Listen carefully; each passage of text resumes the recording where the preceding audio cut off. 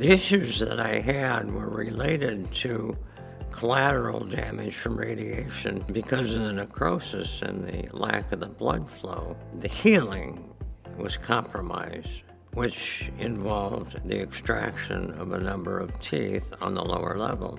They integrate their findings with the rest of my medical team, my doctors, my dentists, oncologists, what have you. So knowing that they're concerned about my total well-being. It was neat because they were very warm, open, and welcoming, and they soon became part of my medical team, and I always felt that they had my back.